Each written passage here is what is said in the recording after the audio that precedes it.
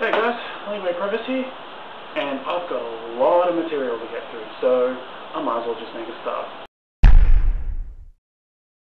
Alright, so the first article on our agenda, Ratko Mladic, the Bosnian Serb war chief who was responsible for the 4-year siege on Sarajevo, has finally been caught. So the Butcher of Bosnia was actually found in, by the looks of it, in his villa in Belgrade, where he'd been living since the mid to late 1990s. He's actually been underground since 2002, so the fact that they've caught him now is, well, it's a great thing. It's a shame that it's taken so long, but it's a great thing. But yes, he was the one responsible for the death of so many Bosnian Muslims. And yeah, all I can say is I'm glad that that chapter of history is over, because, put nicely, it's one that we shouldn't have to have lived again. He's basically along the same lines as Hitler,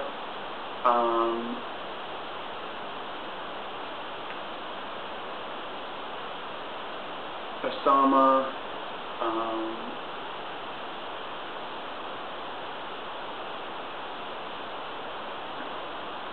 who's the other guy? Saddam. Yeah.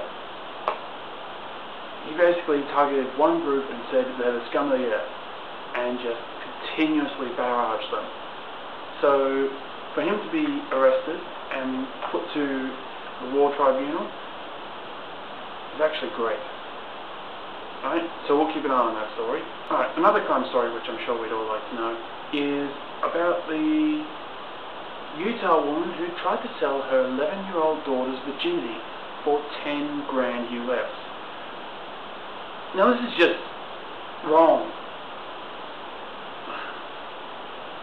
Wrong on about 1,000 major counts.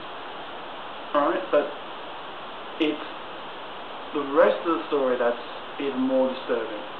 Alright, what was leading up to it. Apparently,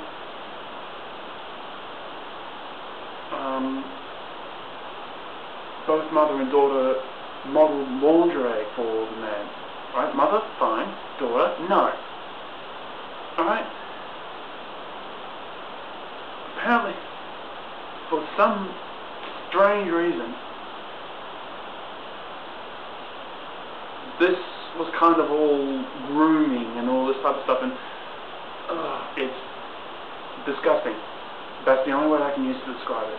Disgusting. Right? Now the woman's facing jail at the moment. 2 counts of aggravated sexual abuse and 2 counts of sexual exploitation of a minor. And I'm sure there's probably going to be more charges laid on her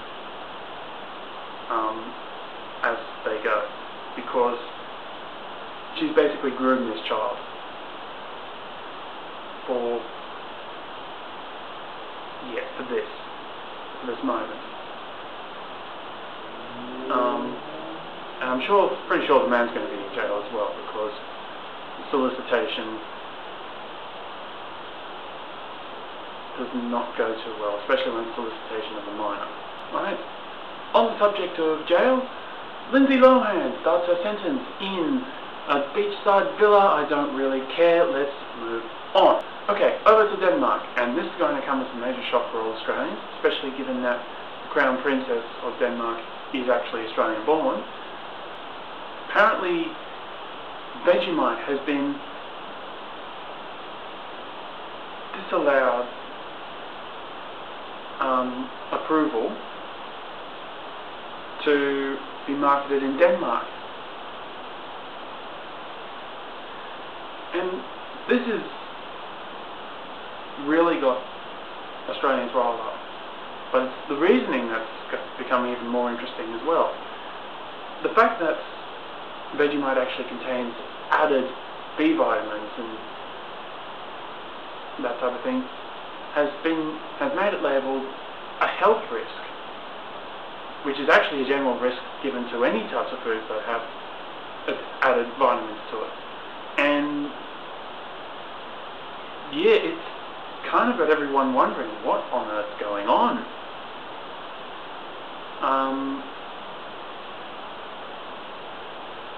But yeah, it's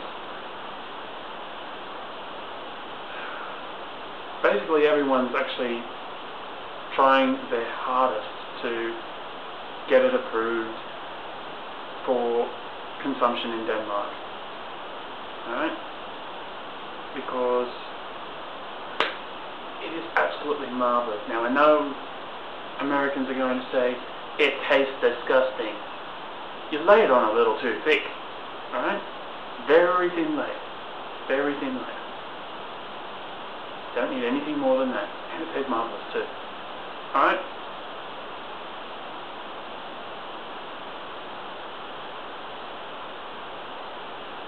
But yeah, Australians here are just upset that Vegemite's been, well, they think it's been banned, right? Just been disallowed marketing, but yeah, unfortunately they can't sell it yet until they get approval to market it. Now, in Super Science News, apparently there could be more water on the moon than what we think. Anything up to about 100 times more. Now, according to Science News, most of this water is actually stored in magma crystals. So, yeah, we could actually see humans colonizing the moon in, well, it's foreseeable now. Alright? But we'll leave that one for the moment until they actually decide to say, yes, we could probably do it. Okay, so keep your eyes peeled.